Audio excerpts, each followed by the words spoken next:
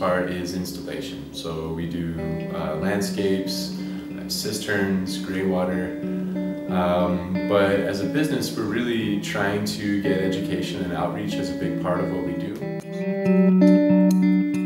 As water falls onto the site, it falls into those basins where it can be taken advantage of. And then later she'll put a cistern in, and the cistern will feed probably a little drip system.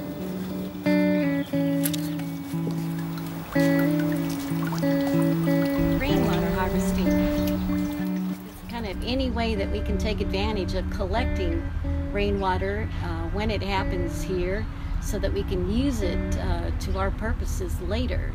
Any way that we can conserve water.